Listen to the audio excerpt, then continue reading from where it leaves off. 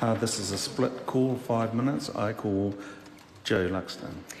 Thank you, Mr. Speaker. I'm really rapt to be able to stand and take a call on this, the Tertiary Education and Other Matters Amendment Bill.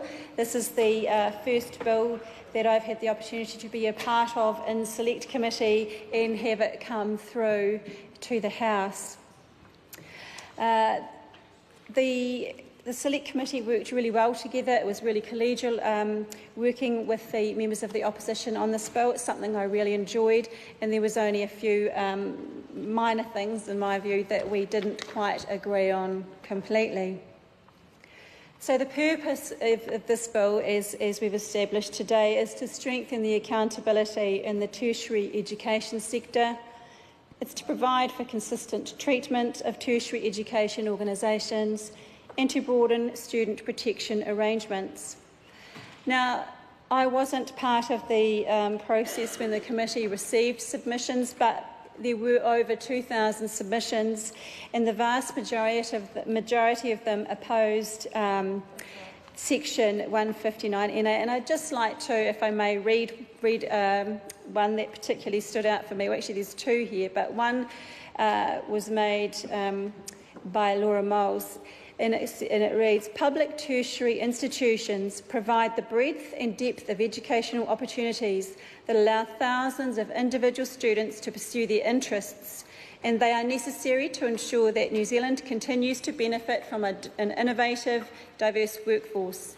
Some areas of study and research may not be highly profitable in a monetary sense, but provide social, scientific or artistic payoffs that enrich our lives and drive progress. Public institutions have already chronically underfunded, should not be required to compete on equal terms with private profit-driven companies for government funding. If a tertiary provider aims to benefit private owners rather than the public good, then it should be required to do so under its own power.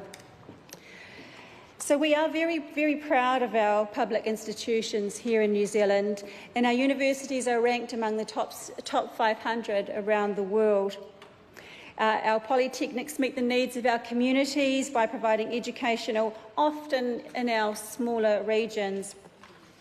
So with the removal of 159A, which stated that every funding mechanism must be consistent with the principle that an activity or approved program or training scheme is to be funded at the same rate as directly comparable activity or directly comparable approved program or training scheme, regardless of the identities of the tertiary education providers concerned. Now, we removed that in the Select Committee, and that's because we are very proud of our tertiary, our public institutions, and believe that they should be funded so. So the other thing I wanted to mention was the repealing the definition of private training establishment. Now, we again removed this from the bill because we feel that it was just purely wanting to be able to trade on the standing of our public tertiary institutions. And it's important that we maintain the distinction between our public institutions and those of private training providers that are run for profit. Also, in the past, there's been questionable behaviour from providers, and this amended bill addresses ongoing concerns in this area.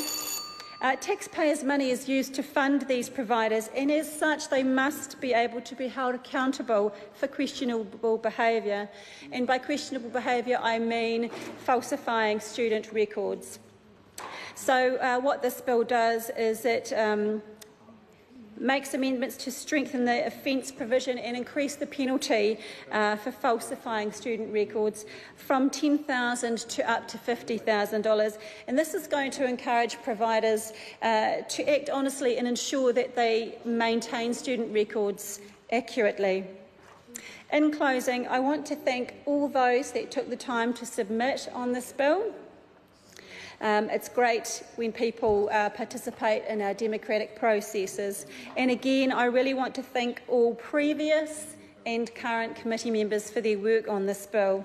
And I commend this bill to the House. Good on you, Joe. Well done, mate. 5